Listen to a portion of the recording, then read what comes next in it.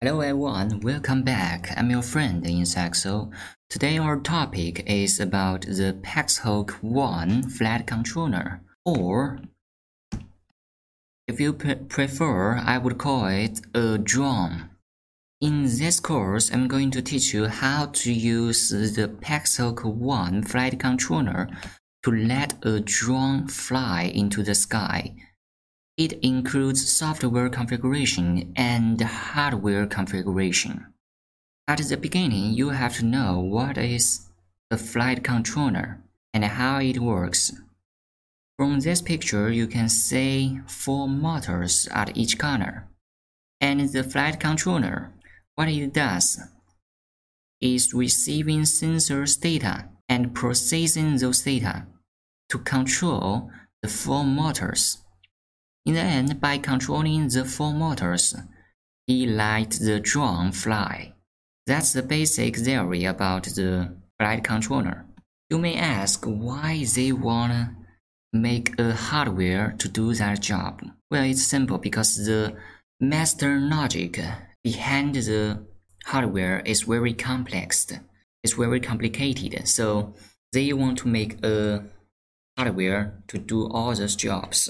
So they don't have to make those control logic over and over again every time when they want to let a drone fly.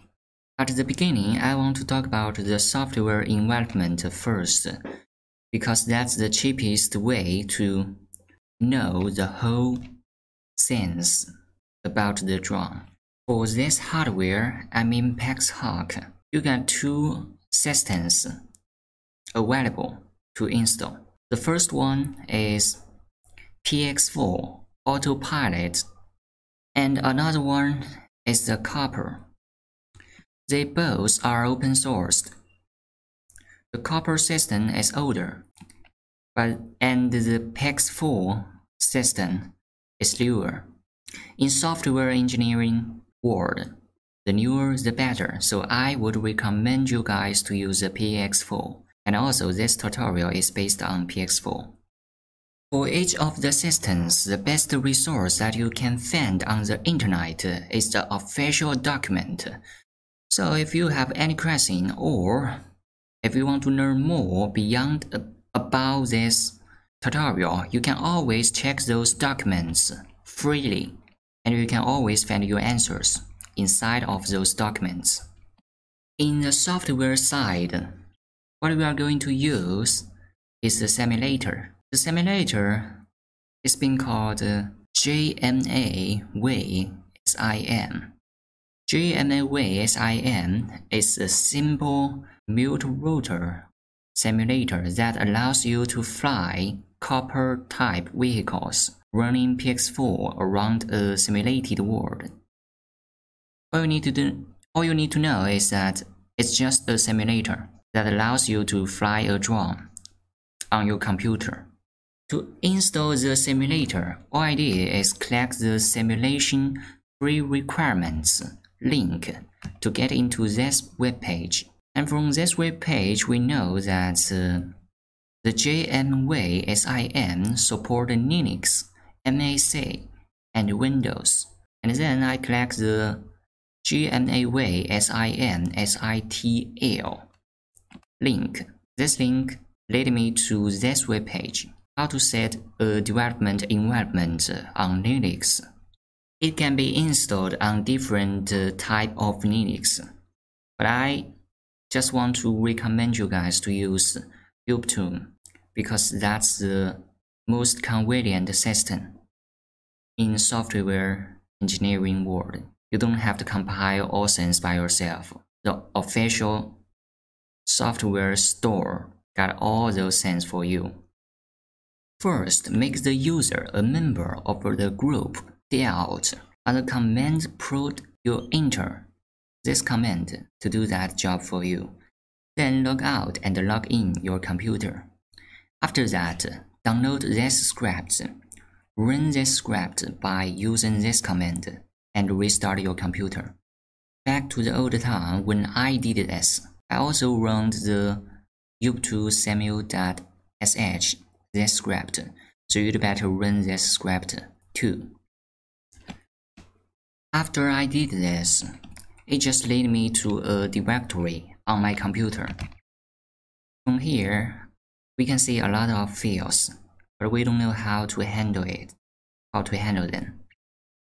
So we back to the document. It shows if you want to run it, you can copy this command and paste it at this directory. Let's do it.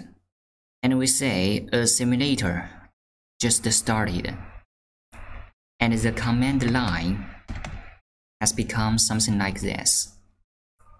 You can type help to see all the commands. Now let's back to the document. From here we can see how to let the drone start to fly. The command is commander takeoff. Let's type it. Commander takeoff.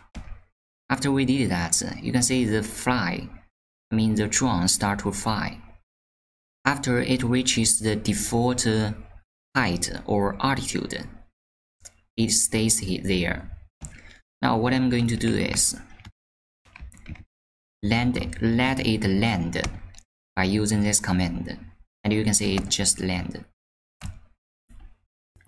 By the way, this simulator requires Java 8 development environment.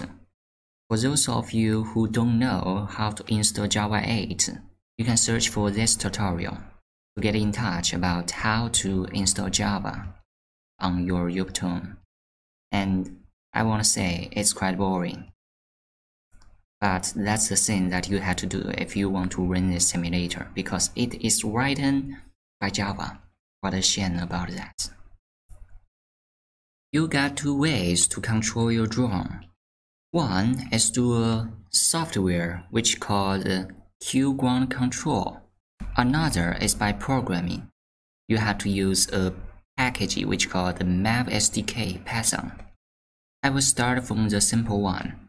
You will download the Qgroundcontrol from its official website, or here is the link, qgroundcontrol.app-image. Then you install it by using the two commands. After that, here in my desktop, I already have that software, so I just have to double-click the icon, and it will start that software. At the beginning, you don't know anything, so all you have to do is click the takeoff button here and select to confirm. You'll say that the drone start to fly. That's good. Or you can just select to confirm to let it start the mission. After that, you'll see the drone start to fly in a very high altitude. Then it will start to move by the direction that you just set on the Qgroundcontroller software. From here, we can see that we just set a path like a triangle. After it was finished, if you click the RTL, means return to the home location. If you confirm that action, it will start to go back to the start point. By knowing this, it's not enough to control your drone. So you have to do some exploration by yourself. Say those configurations that makes your drone unique. Here I'm going to change the altitude height. How high it will go when you run the takeoff command. I'm going to set the 1 meter to 5 meter so we can see it clearly. After that, you just have to reboot your drone. You click the toss and reboot the vehicles. Click the OK button. You will notice that your simulator has stopped after that operation. All you have to do is run the simulator again. Now let's run the takeoff command again to see what will happen. Okay, it starts to fly at a higher altitude, and that's what we have set. From the Qgroundcontroller, we could say the current altitude or drone at, and it is 5 meters. It's very accurate. Now I'm going to introduce you how to use Python script to control your drone. Let's go back to the GitHub repository page. From here, we can know how to install that by using pipe. So we just do this. Okay, after that, you just have to get one of the examples. For example, here I'm going to use take off and land script. I'm going to copy all those codes into my local environment.